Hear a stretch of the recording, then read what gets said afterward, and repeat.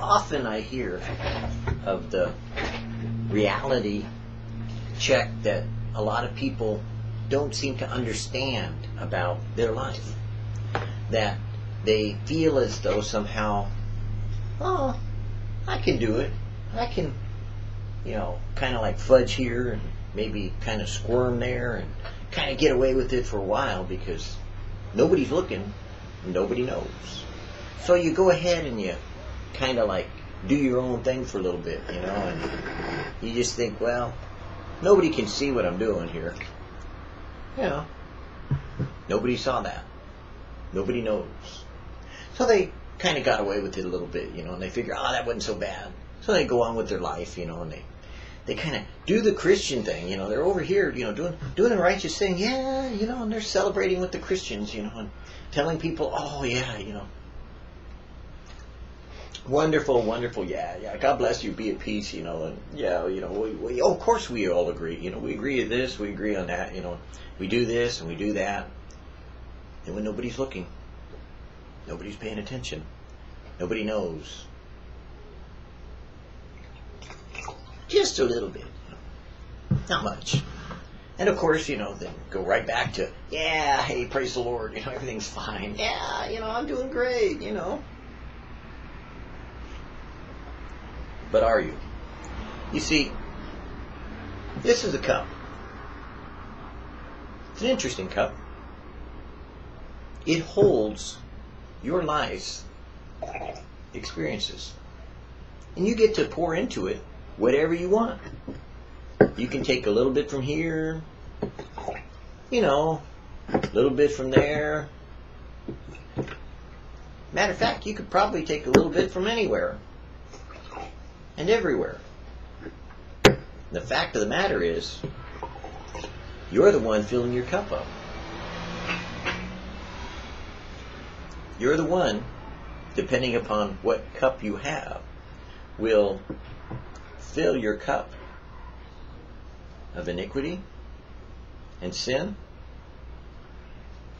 or of peace, love and joy, and of kindness, of gentleness, of meekness. Ooh, smells a little rough. Whoa, what have you been putting in that cup? Has it been, works of righteousness which God told you to do? Whew. Or have you been indulging yourself in your own little play and ploy, doing what you want to because you have the freedom and the grace to do whatever you want to do? Ooh, I think the Lord said, taste and see that the Lord is good. I don't know what you've been putting in your cup, but don't taste so good. You think maybe you need to start over? You see, God said that He takes these vessels and He pours them out, and He's been storing His wrath for a long time.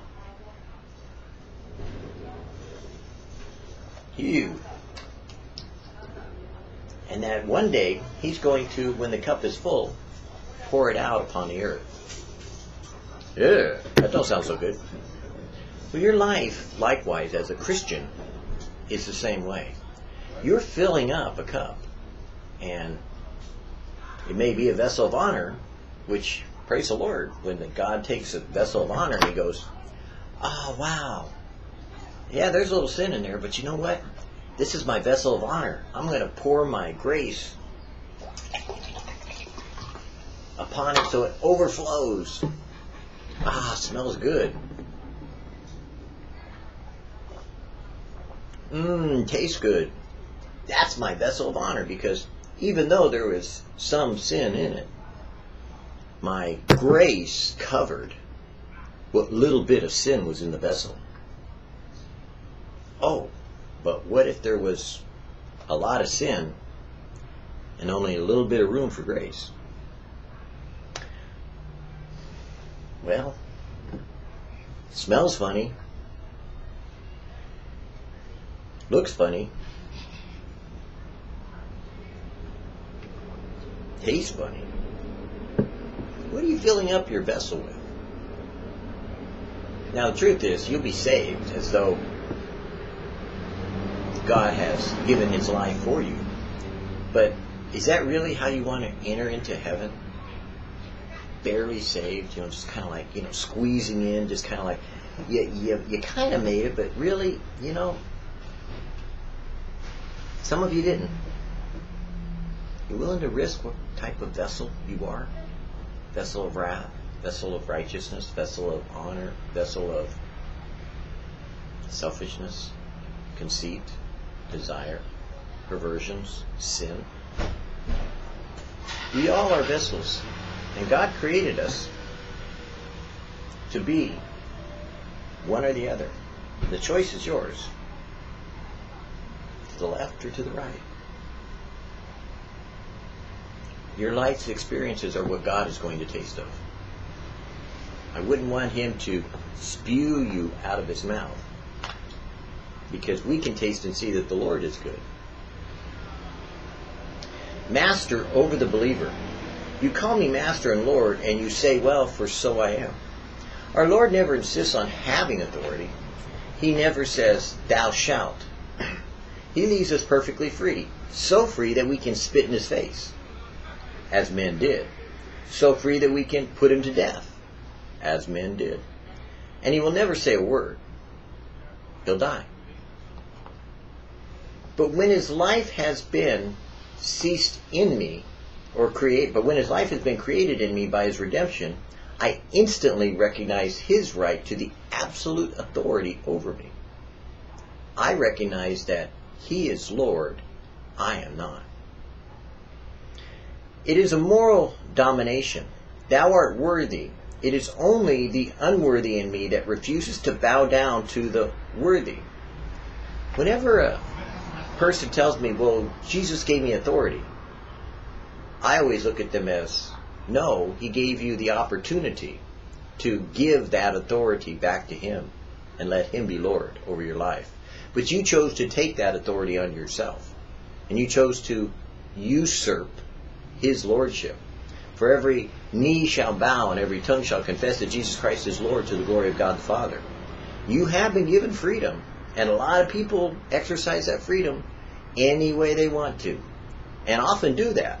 They'll take control. They'll take authority. They'll say, I command you, to demons. They'll say, I command you, to Christians. They'll say, I command, and I have this authority to do certain things.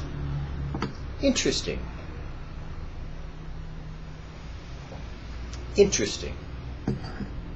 And yet Jesus did not exercise His own authority, but rather He said, the Lord rebuke you. Interesting.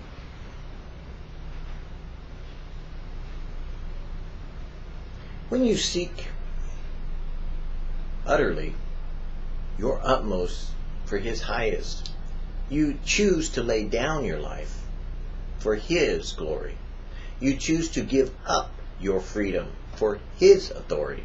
You choose to not exercise dominion and power and might, but you give it to He who can judge wisely and accordingly do as He sees right in His sight and not ours.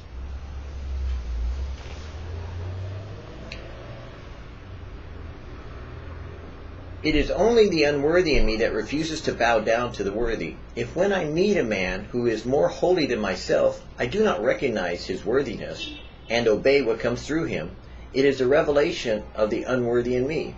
God educates us by means of people who are a little better than we are, not intellectually, but holily, until we get under the domination of the Lord Himself. And then the whole attitude of the life is one of obedience to Him. God has given us certain people who have experienced some things that we look up to. We look at men of God and we say, wow.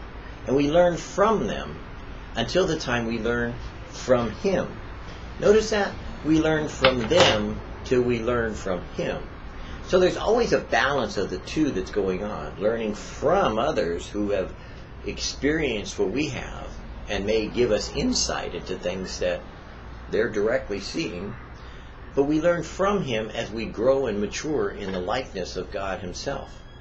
because it is His Spirit that teaches us and guides us to the place of knowing Him in a personal and intimate way. The revelation of my growth in grace is the way in which I look upon obedience. We have to rescue the word obedience from the mire. Obedience is only possible between equals. It is the relationship between a father and son, not between master and servant. I and my Father are one. Though he were a son, yet learned he obedience by the things which he suffered. The son's obedience was the son's obedience was as Redeemer, because he was son, not in order to be son. That sounds confusing, I know. The reality of what, I want to say Tozer, but it's not Tozer. The reality of what Chambers is saying is that because he was a son, he obeyed. But had he not been a son, it would have been obedience. Because a son recognizes the loving request of the Father and chose to follow the Father's will, when he could have been disobedient and rebellious, as a child does. But because he was a son, he accepted the Father's ability to know better than he did. Though he was equal, yet learned he obedience by the things that he suffered. He chose to suffer for us, that we would have an example to be likened unto him. So that if we were given authority, if we were given ability, if we were given these inalienable rights people talk about that the Constitution supposedly says, you know, life, liberty, pursuit of happiness, all the carnal, worldly things that you could have in this life. If we have freedom, then would we not choose to give up freedom for obedience? If Jesus suffered the things that he went through and learned obedience through them, is it not also your calling to obey because it's better than sacrifice? To obey as opposed to do your own thing? To obey as opposed to be your own person? To obey as opposed to say, Lord, Lord, and not do the things he has said?